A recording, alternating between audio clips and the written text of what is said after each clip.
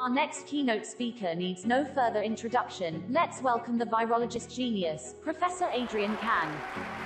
Thank you, thank you, thank you. So, is it possible to find a cure for SARS-CoV-2? It's been a long and arduous journey, but we did it! We found the cure!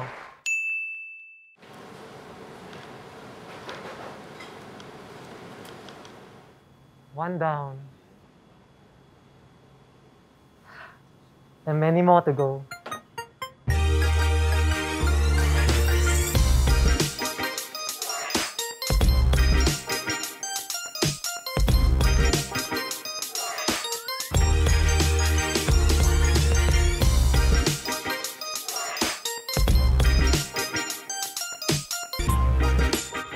I'm Adrian, 29 this year, and I'm a research assistant.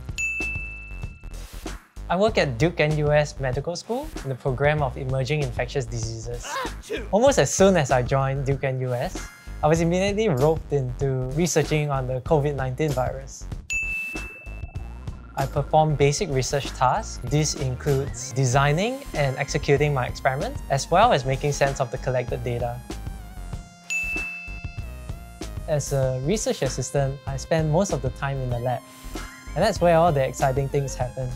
Research assistants are more involved in the research process than you think. What a research assistant thinks and says holds weight. You can definitely drive the research into a specific direction.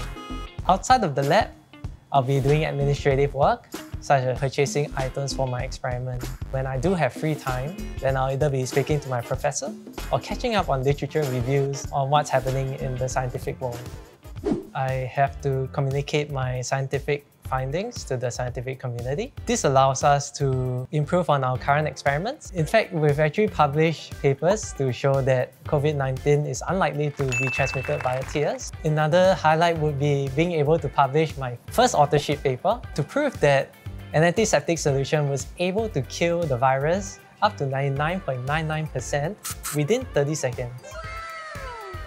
I first did my diploma in chemistry and then continue on with a degree overseas in biological sciences, majoring in microbiology and immunology. I then pursued internships both overseas and locally before getting my role here at Duke NUS. We always like to upgrade ourselves and we'll pursue postgraduate studies. With a master's, you become a research associate, and with a PhD, you become a research fellow. You publish more papers and slowly work your way up towards becoming a full-fledged professor. Analytical skills are a must. Research assistants must critically analyze literature, pull data together, and notice the trends, because these trends, however big or small, can lead you to groundbreaking discoveries.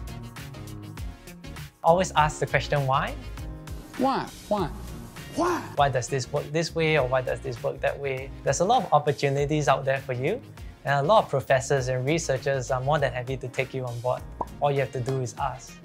Research integrity is essential in science, largely because you wouldn't want to be publishing data that could potentially mislead others to think that the treatment works, when in fact it doesn't. You won't be successful at experiments right off the bat. Just remember that failure is a stepping stone to success. Learn from it and improve from there. Things will work out well.